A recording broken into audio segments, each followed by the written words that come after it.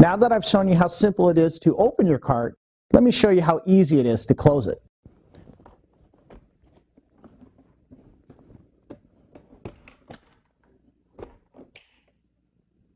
It's that easy. To close the cart, stand on the same side as the red levers. Your feet do not need to move while you close the cart. Step 1. Push the front wheel lock and rotate the wheel away from you until it's flat on the ground. Step 2. Unlock the main hinge lever. Step 3. Grab the handle and push the cart handle forward and down towards the front wheel.